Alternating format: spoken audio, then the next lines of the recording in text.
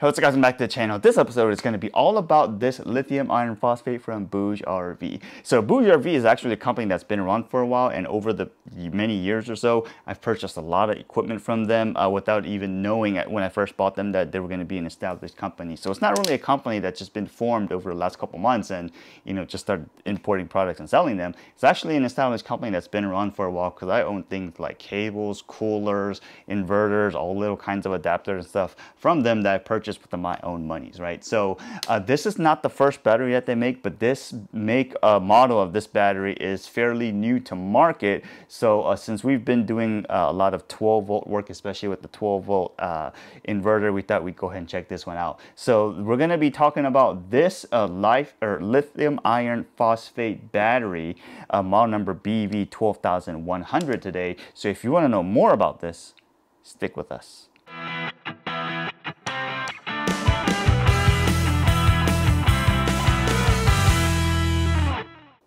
All right, so first things first, let's go over the quick specs, right? So this is a 12.8 volt lithium iron phosphate 100 amp hour battery. If you multiply all that together, it pretty much says this is a 1.2 80 kilowatt hour battery, right? So the charging voltage of a 12.8 volt battery is going to be around 14.4 to 14.6 volts. You want to use a lithium iron phosphate charger, and the charge current recommended is 0.2 C. So what that comes out to be is about 20 amps. The maximum charge current is 100 amps, and the maximum continuous charge current is 100 amps, right? So the peak and the constant current or continuous current are going to be about the same. When it comes to discharge, it is going to be a little bit different because the maximum continuous discharge of this battery is rated for 1C, which is 100 amps. A maximum peak, like surge discharge, so to say, is 330 amps for roughly about 2.5 seconds. Being a lithium iron phosphate battery, it's rated to be cycled about 4,000 times, and it's got all kinds of protection that you would expect nowadays as a standard protection built into it, right? So overcharging protection, over recovery protection, over discharging protection, recovery protection. It's got all kinds of things, including low temperature charging and discharging protection. So if you live in colder climates, especially winter coming up, that's something you need, especially because charging lithium iron phosphates at really cold temperatures is really not good for the battery. So make sure you keep that in mind. Obviously, being a sealed battery like this is IP65 rated, and in case you are wondering the size and dimensions of the battery, this battery is in group 24. So this right here is a battery, and as you can see, it's pretty well sealed up. This is considered almost like a waterproof battery. Obviously, you don't want to submerge it, but it is waterproof, right? It's completely sealed. It's got the style that is coming more and more popular these days, where if you fold the two sides up, it can kind of be like a carrying handle like this, and it kind of makes it easy to transport and carry. So that's a thing. I do appreciate that, especially if you're moving batteries. Sometimes trying to just lift the battery and get your finger under it becomes a little bit of a challenge, right? But as you can see, it's pretty solid plastic on all sides, including the bottom. In case you want to know what the bottom look like, it's pretty much all sealed up just like that, right? So on the top, it's actually got the terminals for positive and negative, and it's got pretty much the standard lugs here. And if you wanted to know which size wrench to use for the lugs, you want to get a 13mm wrench. So even though the lugs have a Phillips head pattern on them, I would highly recommend using a wrench on them, especially because using the wrench gets the driving power, pretty much force, on all sides of the bolt, and you don't have to worry about stripping this out or anything like that. And as it comes to these systems, when you're tightening things down, you want to make sure you torque them down properly and tighten them down properly,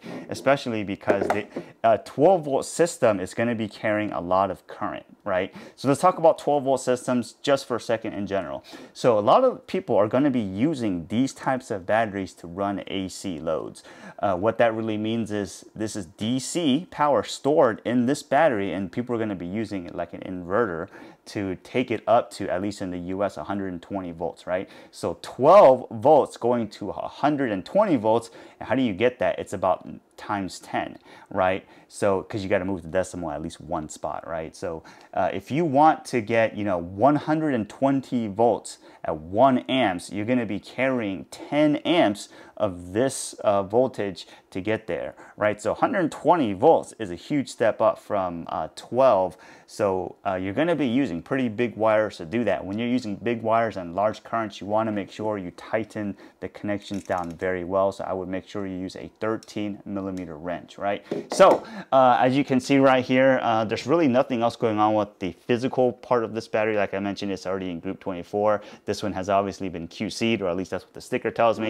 So what we're going to do is let's go ahead and test the battery. So here we have the battery connected to the BougeRV 12V 2000 watt pure sine wave inverter. If you're interested in that inverter, make sure you check that video out, because we have a video review on that inverter. So you would think right now the BougeRV battery would be a perfect pairing for that inverter. There we go. So the breaker is now flipped. As you can see, this part's coming on. This is a DC rated clamp meter, so we're gonna see pretty much how much power we can pull or is coming out of this cable, or going into the inverter, coming out of the battery, right? As you can see here, here's the inverter specs. So let's go ahead and look at these two screens here, because this is gonna tell us the amps. Right now, the battery is at 13.2 volts. The output is 120. We're pulling 0 watts. So let's go ahead and hit this heat gun up. And this should be enough, because this is a heat gun that can go maybe 1700 watts, 100 watts, which is going to be exceeding what this can put out. So let's just go ahead and see how that works. Turn it on.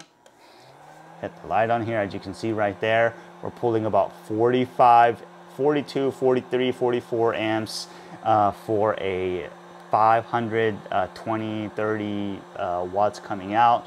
Let's go ahead and step it up for a little bit, right? There you go. Look at that. Actually, let's hit the speed higher. As you can see, the speed is higher. The voltage is dipping a little bit, but we're pulling close to 900 watts. We got 910, 911, 916.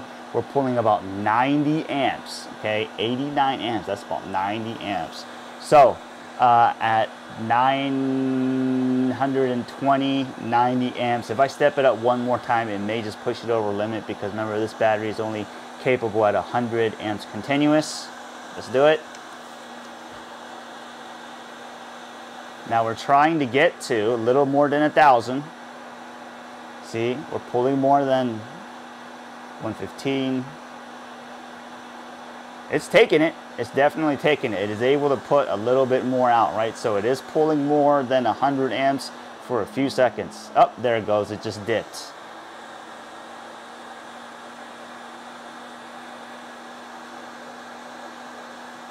Ah, interesting. It dipped, but it did come back, right? So we're still at 120, 117, close to 1100, 1150 watts.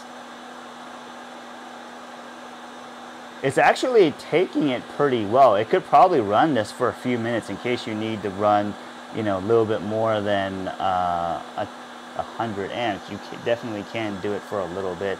This wire is not really all that warm yet. It's just been a few seconds.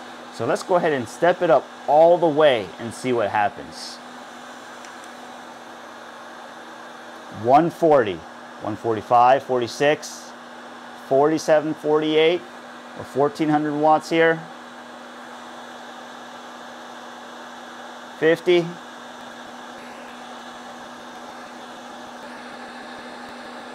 That's interesting, meaning because it says rated for 100 watts continuous, or 100 amps continuous. We're doing 150% of that, because we're at about 150 amps continuous. It's been a little bit, so it is taking it. I don't know how long it's going to take it, but we'll see.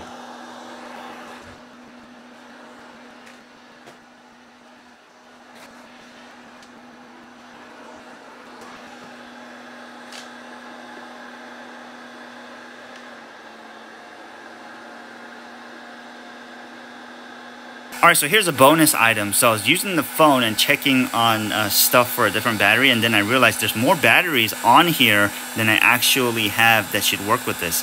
So I clicked on this one, and it showed a few on here, and I was wondering if it was this battery, because obviously this battery is going to have a BMS system built into it. And interestingly enough, I started drawing power from the battery, which is what you hear in the background, the heat gun sound, and it's saying it's drawing roughly about 70 something watts. So that makes me believe it's the second one right here that says 88%. So let's go into it and see what actually happens, right?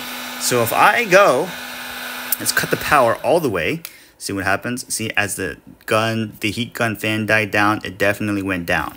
But just to see if the power draw is even close, firing it up, it looks like it's drawing about 540 something according to the BougeRV LCD screen that says it's drawing power. So it's definitely this battery for sure.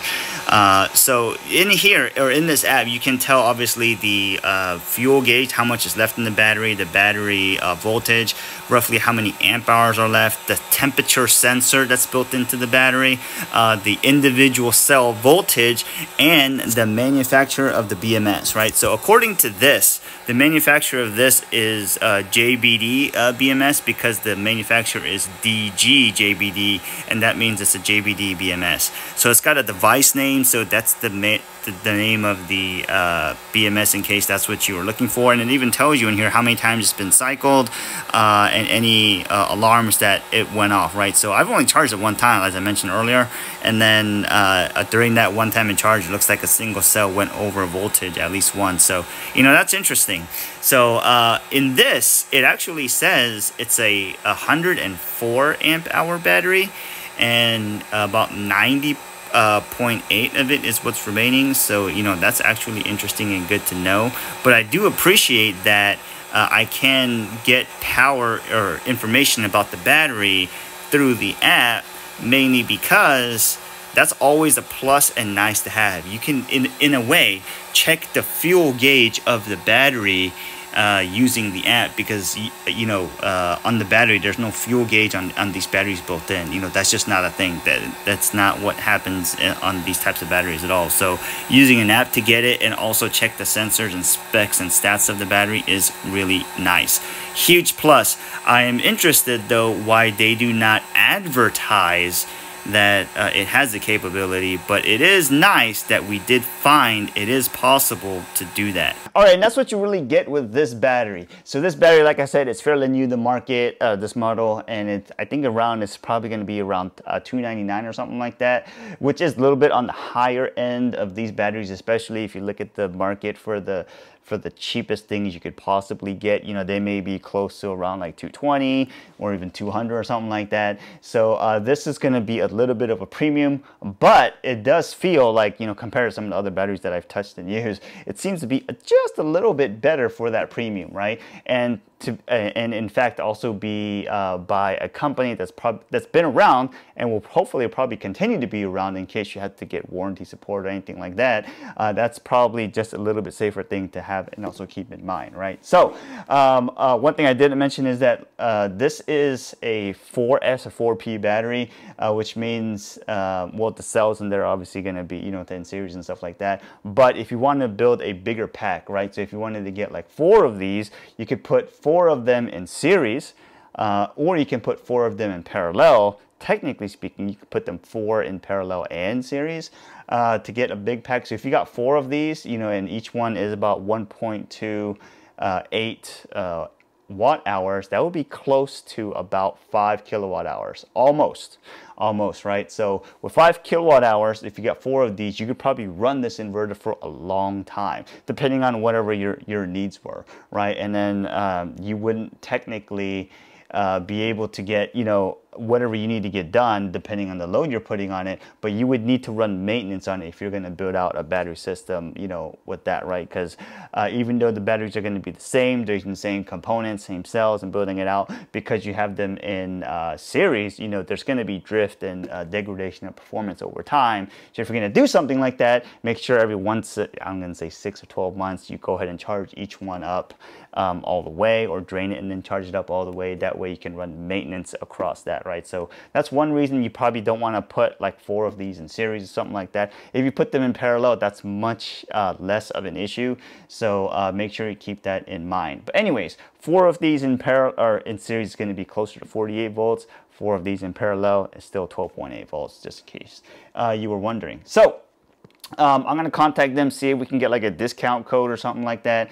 So if you wanted to pick this battery up, make sure you use the discount code because the discount code will help you get a better deal on this battery, right? So hope this video helped you guys out. There is a huge plus to it because I did also check out their website, and the website, when you check out the information for the battery, nowhere on the website does it say Bluetooth.